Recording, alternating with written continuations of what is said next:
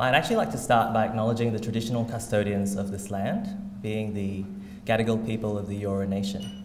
I pay my respects to their elders past and present, and extend that respect to other Indigenous people here.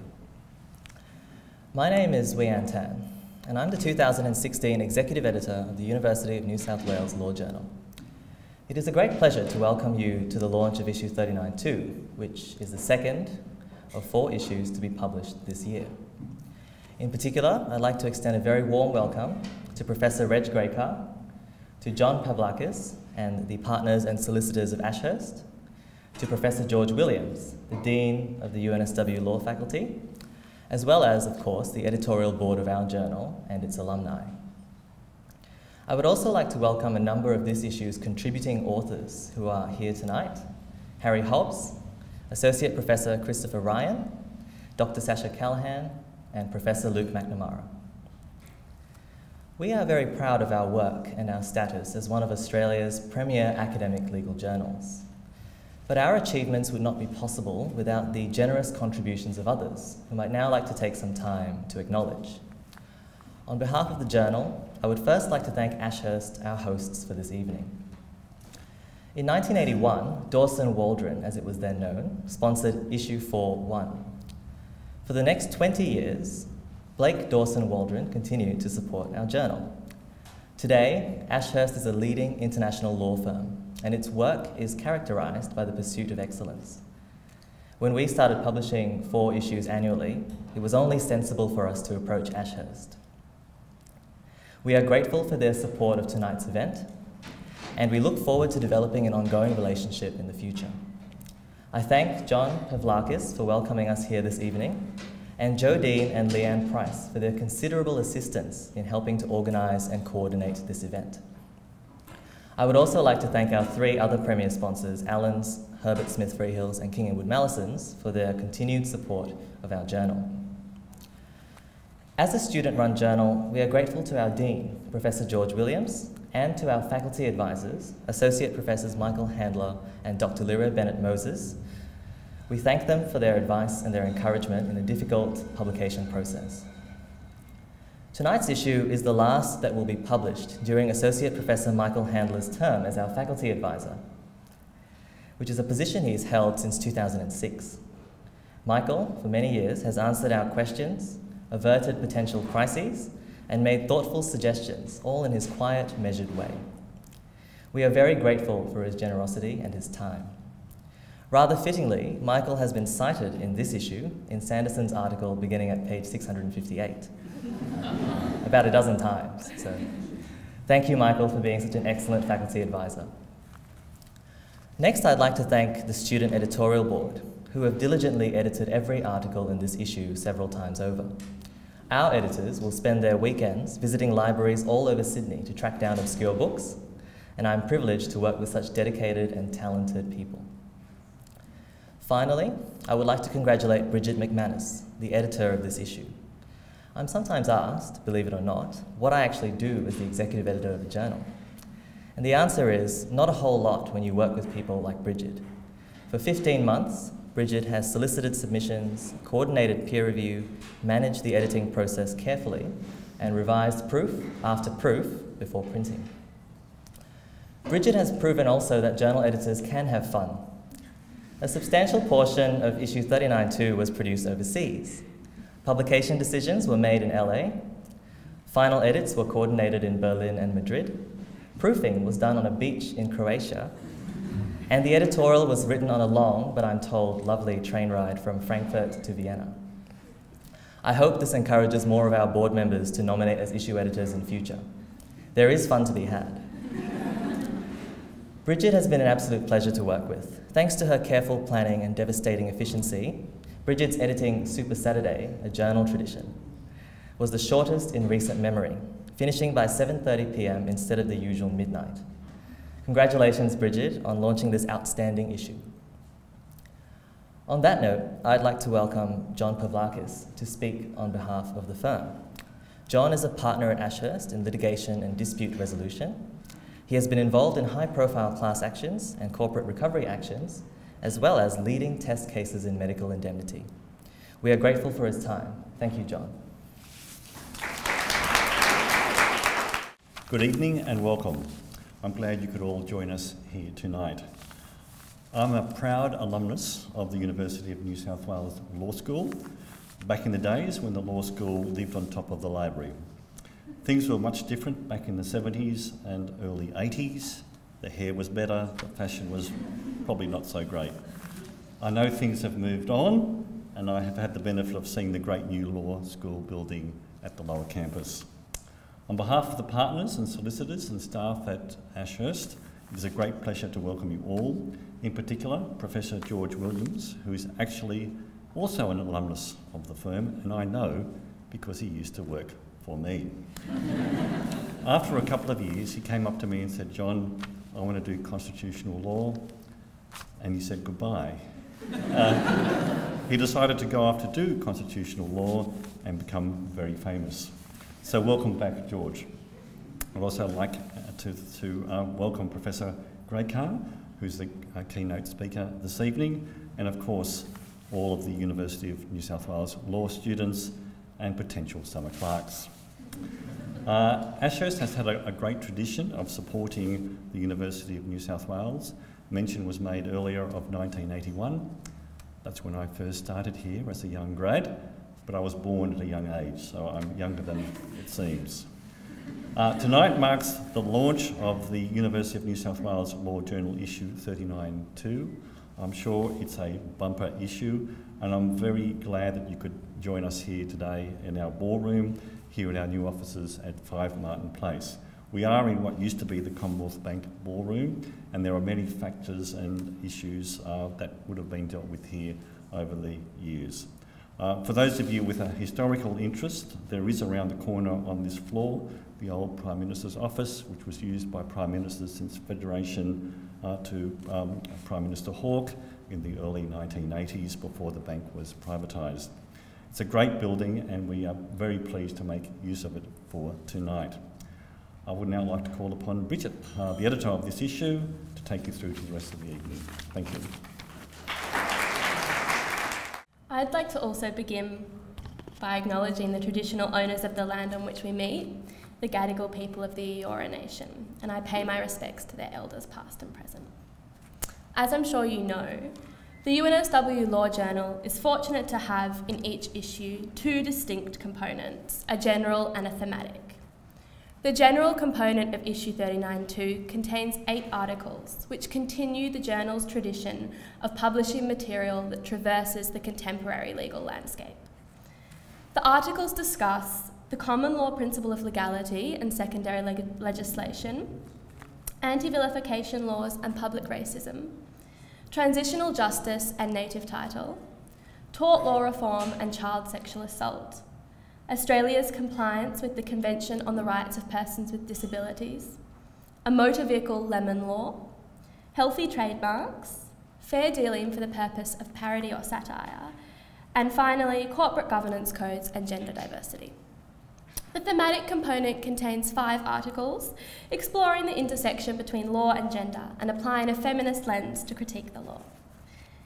Perhaps surprisingly, given that UNSW ran what is considered to be the first law and gender course in Australia, this issue marks the first time that the UNSW Law Journal has published an issue that explicitly focuses on feminist legal theory. I suspect if you're here this evening, I'd be preaching to the converted if I tried to explain why I see feminist legal theory as important or what I believe it has to offer, but perhaps you can humour me slightly as I explain what inspired me to produce this issue. I originally saw the resurgence of feminist discourse in popular culture as a pertinent frame for the thematic component and the issues it attempts to tackle. In recent years, it's become common for female celebrities, I'm sure everyone is aware of Beyonce, to self-identify as feminist, while gendered harms such as domestic violence and sexual assault have gained significant attention in both traditional and new forms of media. And I think that the furor surrounding the Brock Turner sentencing provides a really pertinent example of that. Now, while to some extent this trend has fueled a women are on top now narrative, it's also drawn attention to the very real consequences of ongoing gender inequality. And so against the backdrop of these events, I thought it was time for the journal to consider the manner in which legal structures and institutions continue to enact and obscure gender-based inequality, as well as the potential opportunities for such inequality to be resisted and challenged. Working on the issue over the last 14 to 15 months has strongly reinforced the significance for me of a gender-based approach to law. During this time, not only have I had the opportunity to think more deeply about the issues raised in the articles, and it's a wonderful mix ranging from consent narratives in sexual assault trials to the medical and legal erasure of intersex variations. During this time, I've also worked for a domestic violence court support service. So I've experienced a fascinating intersection of theory and practice.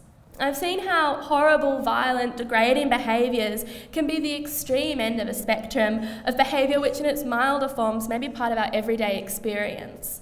And I've seen how expectations of women and of a woman's role can shape legal approaches to this behaviour, and how, as a result, while the law may offer support, it often fails to address women's needs, and perhaps especially the needs of women from culturally diverse backgrounds. Obviously, this experience that I've had highlights only one area in which a law and gender lens can offer insight, and it certainly can't capture the diversity of feminist contributions to the law.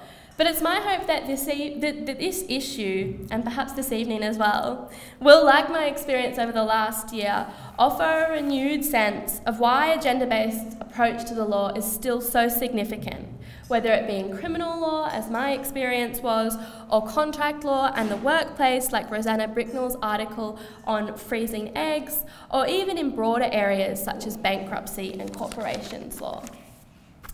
As the breadth of these subjects suggests, gender-based analysis needn't and in fact shouldn't be confined to special issues such as this. Hopefully, as Professor Graycar suggests in her wonderful foreword, this issue will mark the start of an ongoing dialogue in which the gender question is asked across all issues of the UNSW Law Journal, applying as it does to all areas of law. Now, of course, this issue represents the final product of many hours of hard work by different people, all of whom are owed a debt of gratitude.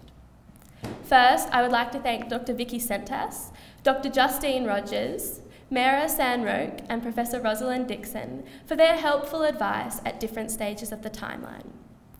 I'd also like to reiterate the thanks to our Dean, Professor George Williams, and our faculty advisors, Associate Professors Michael Handler and Lyria Bennett-Moses. Their guidance and support is invaluable, and I was very grateful to it throughout my time. Of course, I wish to thank our host for this evening, Ashurst, as well as our premier sponsors, King & Wood Mallisons, Herbert Smith Freehills and Allens, for their ongoing support. Next, I would like to thank the authors, some of whom are here this evening. I'm grateful to the authors of each article in the thematic for giving substance to my original vision and developing it in new and sometimes unanticipated directions. I'd like to express further thanks to all of the authors published in the issue for their patience and dedication over the last year. It's been an absolute pleasure to work with them. I'd also like to thank the anonymous peer reviewers whose considered opinions are so essential to our decision-making structure as a student law journal. Of course, my deepest thanks go to the editorial board. Our former dean, Professor David Dixon, often said that the board comprised the best and brightest students at UNSW Law, but I believe the work they've put into this issue shows the extent to which they live up to those words of praise. Not only have they worked tirelessly to ensure that each article is AGLC-ified to perfection, they've been so passionate about the contents of the articles they worked on and the journal as a whole. More personally, I'm grateful to them for the amusement they provided during the many weekends I spent editing. Watch this space for a published collection of UNSW Law Journal memes. That's all I'll say. I'd also like to thank the executive committee members whose terms have rolled in and out during the course of the last 15 months.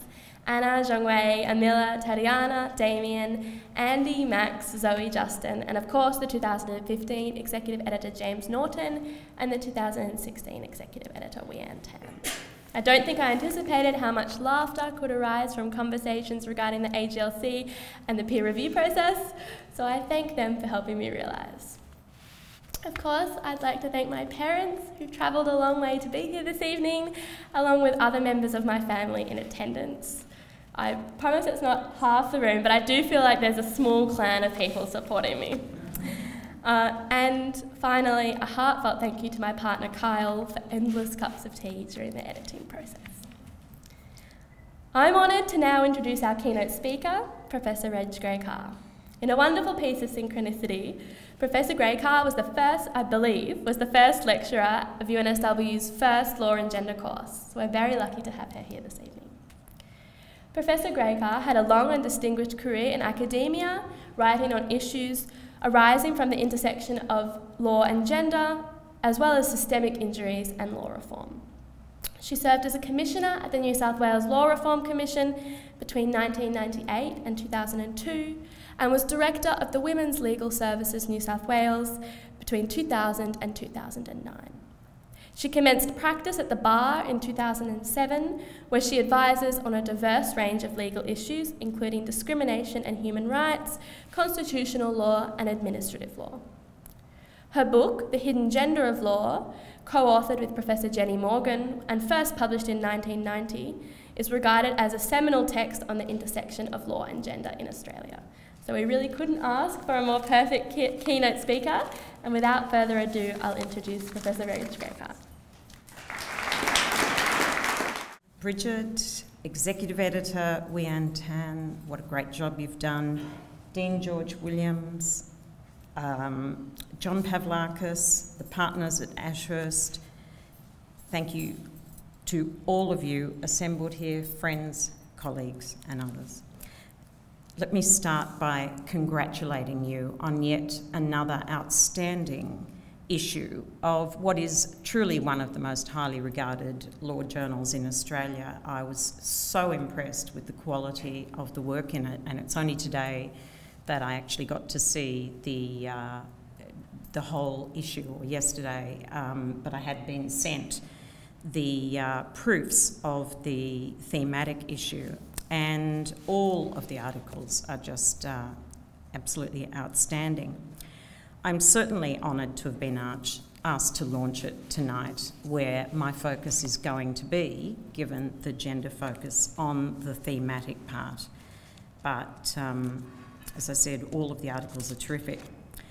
There's a certain sense of satisfaction, a sense of place and even rightness in launching this, because, as Bridget mentioned, it's, believe it or not, next year will be 30 years since Law and Gender was first taught at UNSW Law School back in the day.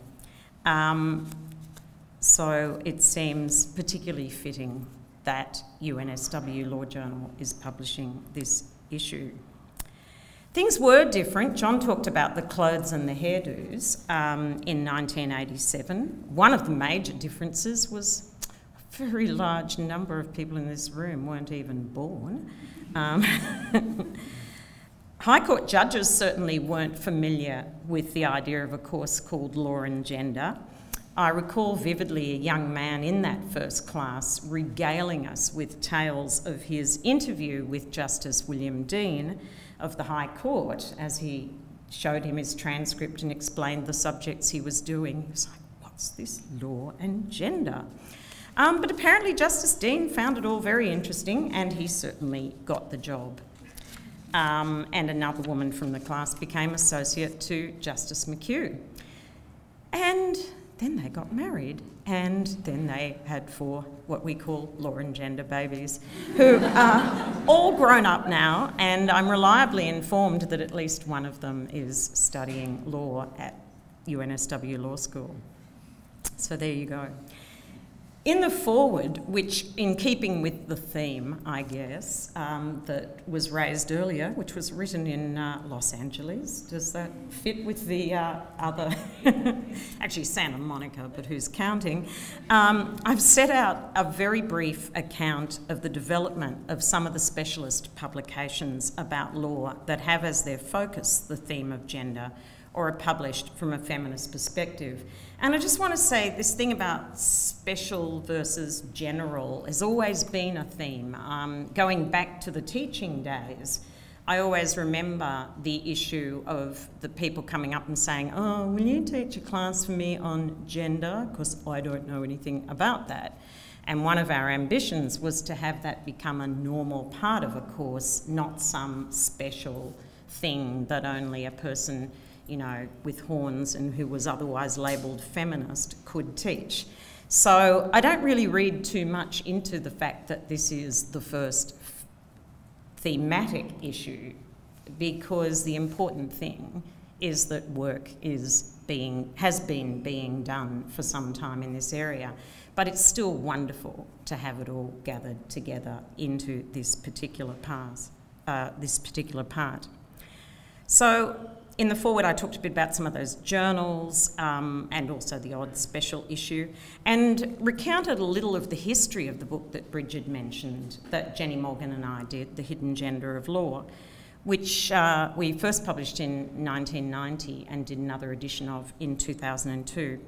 And that book grew out of teaching the course at UNSW and then in turn was used as pretty much a teaching text. Now, we wrote that first edition at a time unthinkable to most of you, when there was no internet, or certainly hadn't reached law schools. There was no email.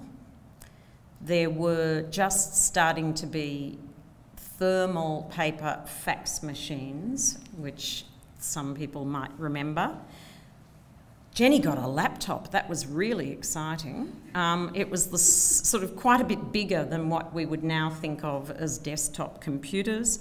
And we had things called floppy disks. And if you were really lucky, they had the capacity to put one chapter on. And then we would go to the post office and put them in a little posting case and post them to each other in Sydney and Melbourne if we weren't physically writing in the same place. Even the difference between the first and second editions was astronomical, and the second edition was, what, 14 years ago? So things are a lot easier now. You can write your things in LA. But so much for ancient history.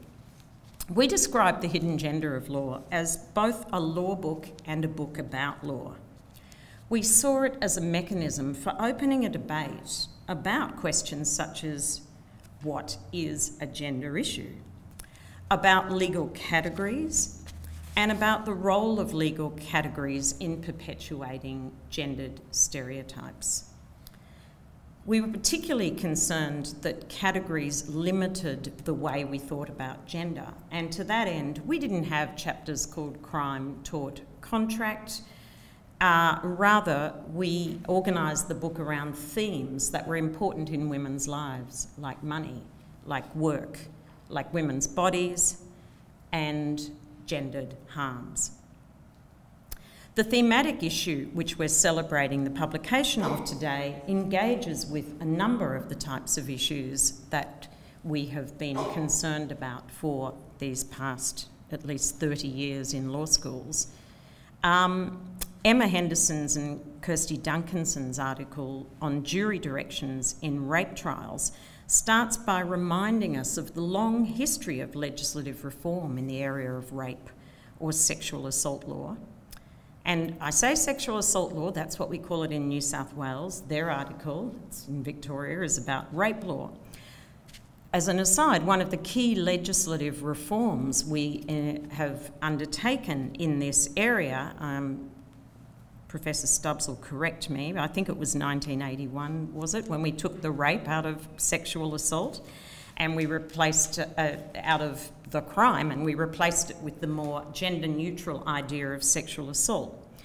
Now, of course, gender neutrality is itself a way of masking the gendered operation of legal doctrines and the gendered nature of lived experience. Just to give you a really, perhaps one of my favourite examples of how this can work is there was a publication that decided, oh, we're going to be gender neutral. So the way we're going to achieve that is we're going to use alternating pronouns by chapter. So the chapter on sexual assault had the rapist, she, because that was, you know, was the next chapter. Yeah, right. So there's a long history going back to the Henderson and Duncanson article in both policy and academic research that demonstrates, rather disappointingly sometimes, how limited has been the impact of the many legislative reforms that have occurred in the field of rape law. And in this article, the authors actually give us some scope for at least cautious optimism about the legislative reform they're writing about, which is the timing of jury directions on consent. They suggest that if that's done at the earliest possible time in a trial, rather than at the end, that may have an impact and affect, it may dispel some of the harmful rape myths that persist. Kate Gleeson theorises about gender justice in the context of child sex abuse in the Catholic Church, something we've heard a lot about in recent years with the Royal Commission on child abuse in institutional care. Reading her most interesting and timely article reminded me of a moment in time in the early 1990s when the Ontario government in Canada actually set up an explicitly feminist adjudication and redress process to respond to historical harms that had happened to a group of young women and girls in institutional care in the 60s and 70s in Canada. Now, I don't think, in my old age cynicism, we're going to see a process like that come out of the Royal Commission, or perhaps at any time in, my lifetime. But what's so important is that we have a model that we can draw on. And there are other examples, such as the Women's International War Crimes Tribunal that some of you might know about, that was established to, in effect, provide a people's forum when the Japanese government wasn't doing anything about comfort women. Shelley Bealfield's article about income management and its particularly harsh gendered consequences for Indigenous women provides a timely reminder of a significant shift that occurred in feminist legal scholarship, from the earliest over-enthusiastic days of talking about women as some loose, undifferentiated group, to the key understanding that women, while they might broadly share some elements of their subordinate gender status, are as varied as it is possible to be. They vary by race, by class, by sexual orientation or gender identity, by religion, by physical ability. And it seems unimaginable to us now that it was only in 1989 that Professor Kimberly Crenshaw introduced the language of intersectionality to the way we talk about those differences. Of course, we'd always known that women were not the same, but intersectionality gave us a term and a language in which to express that, in much the same way that by having a label or a focus, Catherine McKinnon once explained, sexual harassment, the event, is not new to women. It is the law of injuries that it is new to. Eileen Kennedy's Fixed at Birth is a piece about the historically immutable gender binary that has permeated both popular and legal discourses, but it's very much subject to challenge at present, both legally and politically. We need only think about the bathroom law debacle that's going on in North Carolina in the United States. And she also reports on a decision of our own High Court recently in Norrie's case, where the court recognised that in New South Wales a person may be noted on a birth certificate as non-specific, which is what Norrie was seeking to have the court decide. Rosanna Bricknell writes about the phenomenon of employer-sponsored oocyte cryopreservation, which is a very 21st century form of control over women's bodies. Now, control over women's bodies, and in particular over their reproductive bodies, has been a key concern of feminist legal scholarship since its inception. And it was both timely and sobering to be reminded in June of this year by your own Dean, Professor Williams, that abortion remains a crime in New South Wales, which a lot of people don't seem to know. I know one of my colleagues at the bar looked at me as if I was telling him something crazy until I actually had to draw his attention to the relevant provisions of the Crimes Act. It's there in the Crimes Act, subject only to a common law defence of necessity. Well, like many other people, I have been absolutely riveted by the United States conventions that are going on at the moment. And I gave myself an excuse yesterday to spend a lot of time watching it, because when you read the foreword, you'll see I've referred to somebody who was there. So amongst the many hours I spent, don't tell anyone, watching this, I did watch a speech by Massachusetts Senator Elizabeth Warren. Now, for those of you who don't know, until 4 years ago, she wasn't Senator Warren, she was Professor Warren of Harvard Law School.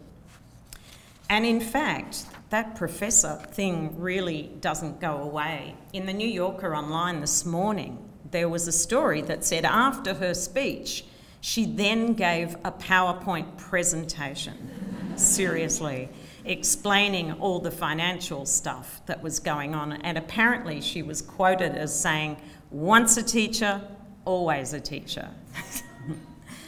Now, in her speech yesterday, you might have heard her, if you, like me, spent wasteful time watching it. She talked about Donald Trump's 6 bankruptcies, about which she said bankruptcy had allowed him, in her words, to protect his own money and stick his investors and contractors with the bill. That's what she said. Now, she knows a bit about bankruptcy. That was her area of expertise at Harvard Law School. And in 2002, as a bankruptcy expert, she published an article in the 25th anniversary edition of the Harvard Women's Law Journal, which is now called the Harvard Journal of Law and Gender. And it's called "What is a Woman's Issue? Bankruptcy, Commercial Law, and Other Gender-Neutral Topics." The particular focus of that article was her concern about a then pending, and which was ultimately enacted in 2005, legislative initiative, a bill, that was designed to impose significant restrictions on consumer bankruptcy. Her concern, a concern echoed by a large number of women's organisations, 91 law professors who wrote a submission about it, was that the proposed law would have a disproportionately negative impact on women and the children in their care. She was involved in a long-running empirical project called the Consumer Bankruptcy Project, which had reported in 1981, 1991, and was about to report its 2001 data.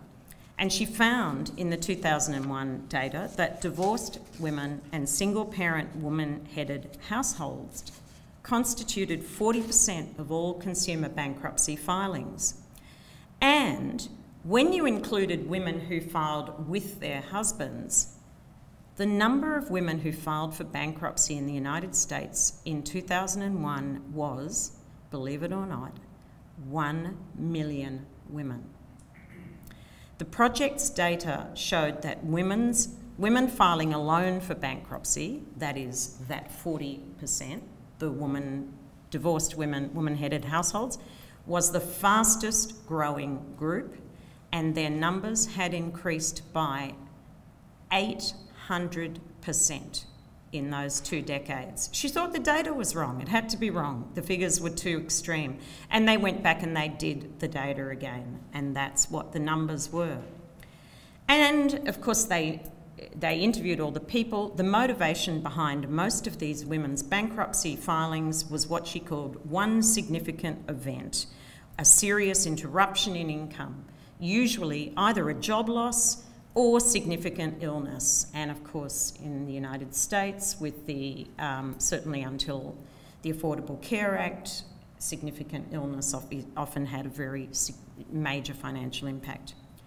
She started the article by focusing on another person who we're going to see on television tomorrow and who was in Sydney a couple of weeks ago. I nearly got run down by these screaming motorcycle police and thought something terrible was happening until I saw all the black tinted window limos.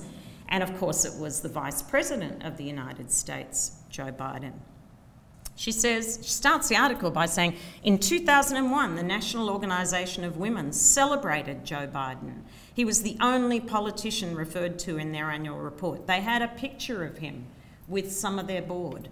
He was a champion of the women's movement because he helped them in relation to his support for the Violence Against Women Act. But she says the annual report didn't report all his legislative achievements, among which she included his efforts on behalf of the credit industry to increase restrictions on bankruptcy. She said, given that this legislation was going to affect women so disproportionately, she wanted to know why he wasn't getting the same attention. Why wasn't he in trouble with women's groups for his promotion of the bankruptcy legislation? Now, of course, that legislation was gender neutral on its face, but 29 major national women's organisations had written opposing it, and she lists them all in a footnote. They go from, of course, now itself, the National Organisation of Women, which was celebrating him in its annual report, but YWCA, Hadassah, Church Women United, you know, these are not just radical, small feminist groups. These are national major women's organisations, the National Black Women's Health Project, National Council of Jewish Women. More particularly, not one women's organisation supported the legislation. But the American Bankers Association described itself as lucky to have Biden in support, and she has a string of footnotes of media articles saying that his support was pivotal, it was the linchpin. To quote her, without his sponsorship, it is widely believed that a hard-to-explain bill that favours big banks over families in terrible financial trouble would be dead. More importantly, because he expressly rejected concerns raised about the bill's effect on women, he has shielded his colleagues on both sides of the aisle from being branded as anti-women for their support. She says it's his support of legislation that helps women and his even more vigorous support of legislation that hurts women that makes her pose the serious question, what constitutes a woman's issue? And that is the bit that leads into the paragraph I quoted in the foreword, where she says, she answers her rhetorical question by saying, some issues tied to physical differences between the sexes, abortion, birth control, sexual assault, breast cancer, are clearly labelled women's issues. Other issues close to the hearts of many women, child abuse, childcare, elder care, child custody, women in poverty, also make it to the top of the list. Economic issues focusing on equality, equal pay for equal work, equal employment opportunity, equal educational opportunity, find their champions as well.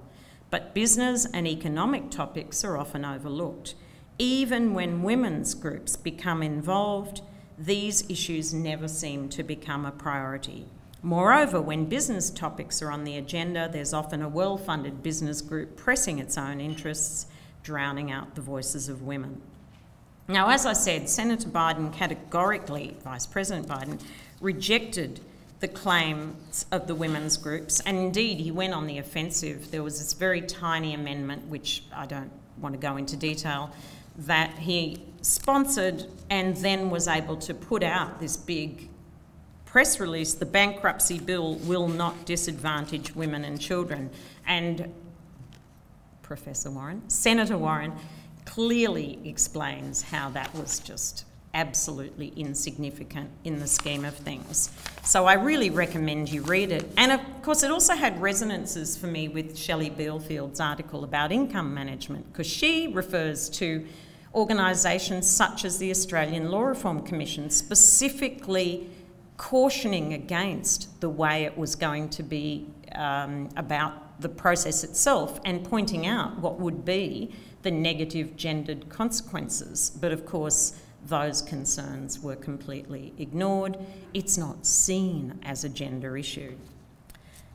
Warren notes that this dissonance between the recognition of violence against women as a women's issue, but the failure to accept that an issue like bankruptcy is, raises a troubling spectre of women exercising powerful political influence within only a very limited scope, such as rape laws or equal educational opportunity, but wielding little influence in business or other supposedly gender-neutral areas that profoundly affect many women.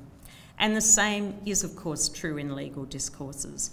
What we recognise as an issue in law affected by gender is also profoundly limited in the same way as it was possible for then Senator Biden to assert that the bankruptcy bill would not harm women, notwithstanding what every woman's organisation was saying, which sounds to me like a bit of mansplaining.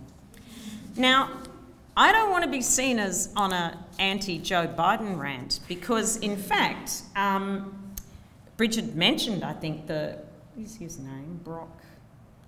Brock Turner, Stanford rape situation, and Vice President Biden, wrote a very profoundly moving open letter to the woman who was assaulted in that case. Like, this is a guy who actually genuinely appears to get violence against women.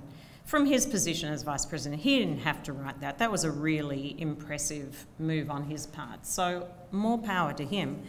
But that makes it even more bizarre that he doesn't get how something like bankruptcy, otherwise apparently gender neutral, can have such negative, genderedly harmful effects. Anyway, so if there's a takeaway from this, I just want you all to think about some area of law that you've never imagined is affected by gender. And how many of you have done international law? Okay. Well, there you go. I won't even go there. It's all right. Other than to say that 3 then Australian feminist legal scholars won some major big prize from the American Society of International Law for writing an article called Feminist Approaches to International Law at a time when nobody could have imagined that international law had anything to say about gender, and some people probably still think that. So go away and think about it. Next time you're in a class about something, think about, what might be the gendered impact of what looks to me like an otherwise facially gender-neutral law. How have gendered stereotypes affected how that legal doctrine has developed? Not least, you might remember that since only men even were allowed to be legal actors until relatively recently, and women didn't even vote, how has legislation been drafted? How has common law developed on the experience of a fairly skewed pool of the population? But that's an ongoing project. That's not our work tonight. Our work tonight is basically to celebrate the publication of this wonderful issue, both the general and the thematic issue, and I am really impressed by the extraordinary quality of the work that's gone into it. So please join with me in congratulating the editors and all the authors and all the editorial workers and everybody who had any role in making this wonderful collection of contributions to legal scholarship see the light of day, the light of sunset this evening. Thank you.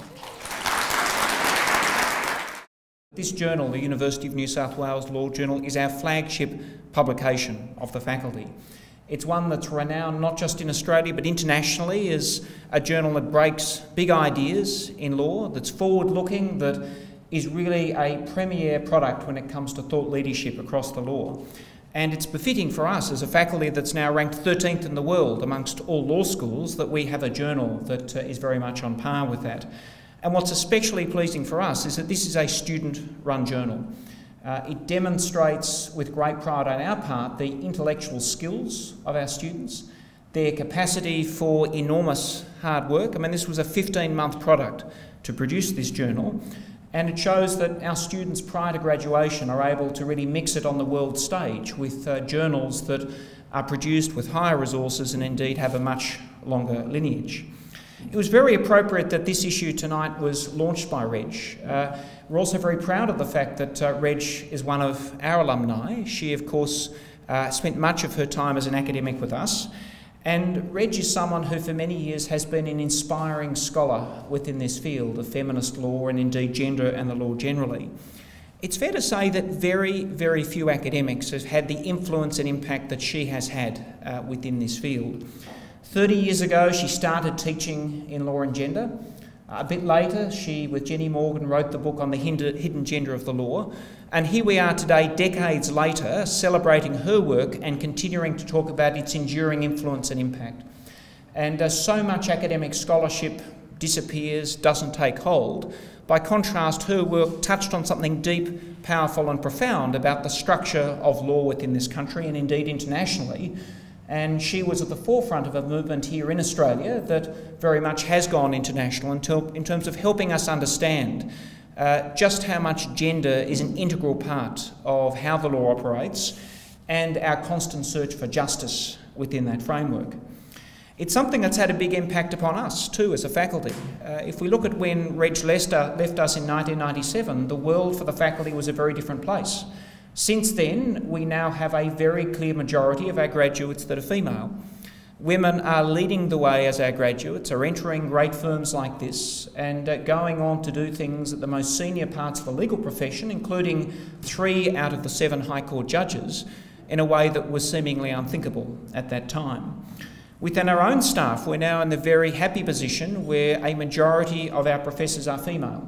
And sometimes people ask me, well, how do you do that? And how do you get away with doing that? What were the costs of employing so many women at that level? And the short answer for us is that it is the reason for our success. It's the great enabler that we have managed to attract so many wonderful women at that level. And it's striking for me, quite recently at a meeting of deans, that people are still quite perplexed about this issue, that how could we have so many, how could we be so successful with so many senior women? It says, I think, that just how much there is to do in this area, that we are still talking about this issue today, that the reason for Reg's enduring success is not just the power of her ideas, but equally that these ideas are so relevant and needed. And in an era where many of our graduates come to us thinking that perhaps gender equality is not an issue, that it's critically important that we open their eyes to the fact that it's very real, present, including within employment, within academic ranks. When we come, of course, to the content of the law, as Reg has mentioned, abortion is still a crime in this state, as it is in Queensland. And in fact, we've had charges laid in Queensland and New South Wales in recent years in relation to that provision. We, of course, have deep-seated problems when it comes to the law as relates to domestic violence, sexual assault, a range of criminal areas. And outside of that, when we come to who makes the law, we're now in a position where the coalition government federally will, it seems, have 17 women amongst its lower house party room, which is the lowest number of women since 1993 that a governing party has had in Australia. So this is not a one-way track in terms of achieving gender equality. And that will have, I think, a very large influence upon how laws are made and indeed the perspective of women in that lawmaking process. On the High Court, we may have a majority of women, perhaps, at the end of this year, if Justice Susan Kiefel is appointed as Chief Justice and another woman is appointed, and that would be a remarkable world-leading achievement if that occurs in Australia. On the other hand, if you look at the people appearing before the High Court, it is still relatively unusual to see a woman in a speaking part in the High Court today. And as someone who appears regularly in the High Court, it is very noticeable the many talented women at the solicitors' table. On the other hand, the very few talented women who are giving speaking parts in the High Court. And that again says something structurally about our legal profession and the issues that we need to address. So I suppose what this all shows is just why this is so important, why this is such an important law journal issue today.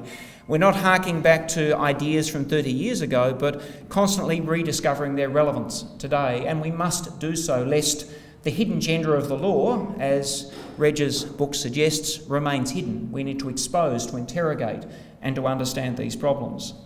What I'd finally like to do is I'd like to thank the premier sponsors of the journal, and in particular I'd also like to thank Ashurst for providing this fabulous venue for this event today. It's a wonderful building, very different to Grosvenor Place, where I began my career with Ashurst many years ago, and I was very chuffed to receive such a warm welcome back from John, who remembered me all those years ago. I wondered whether he would have, because of course I was a very young graduate just out of university. I spent a couple of years here wondering what I was going to do with my life, and ended up as a constitutional lawyer. I might have stayed here, but the constitutional law practice was never that large within any firm, let alone Ashurst, so I had to tread other fields.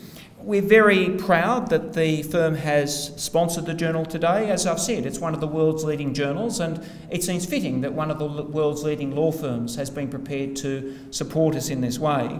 It's also fitting because so many of our very best graduates come to Ashurst, and I was looking at the stats recently, and just under half of a recent intake by Ashurst came from UNSW Law grads. So there's a very clear path for our journal editors and others to come to this firm. It's a long-standing relationship that through the journal and in other ways we're keen to maintain.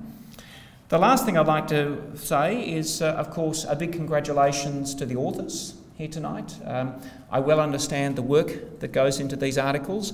I well understand the treadmill that the editors put you on as authors, querying the footnotes, verifying references. This is a rigorous, high-quality product that puts enormous burdens on authors.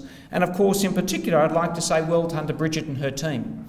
The students work enormously hard to produce a product of this quality, and it's a real team effort among those students. It's late nights, pizzas, beer, all sorts of things, I suspect.